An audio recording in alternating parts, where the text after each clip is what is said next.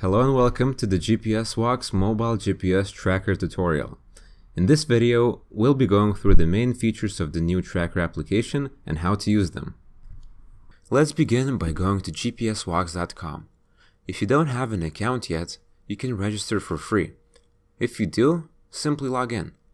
Now, in the web platform, add your device by selecting the plus button.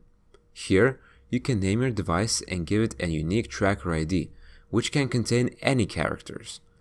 This tracker ID will be used for logging in into the tracker application.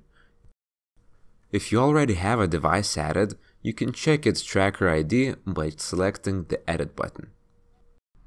We've added two more ways to interact with your tracker application. Firstly, we've added a whole new task system. To access the Tasks panel, select Tools and press Tasks. This panel allows you to create new tasks for your added devices, and by clicking on All Tasks, you can monitor all your tasks, edit or delete them. The second way to interact with your devices is by using the chat feature. There are two easy ways to start chatting with your trackers. You can select your device from the side panel and select Chat, or you can select the Tools button and press Chat, which will bring you a list of all available devices. Now let's dive into the application itself. To begin using the tracker, you'll need to log in with the tracker ID from the web platform. After logging in for the first time, make sure to always allow your location access. By default, the tracker functionality will be disabled. To enable it, go to the settings of the application and click on the Enable Tracker switch. To make sure that tracking is enabled, you can go to the map view, and if you see your location on map, it's enabled.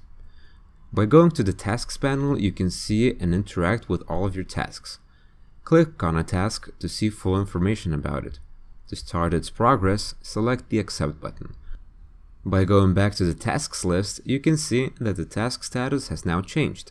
To complete this task, select it and press the Complete button, which will bring you to the signature view.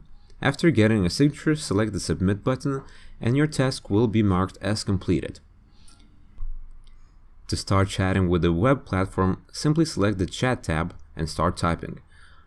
All messages you send from here will be instantly sent to the web platform.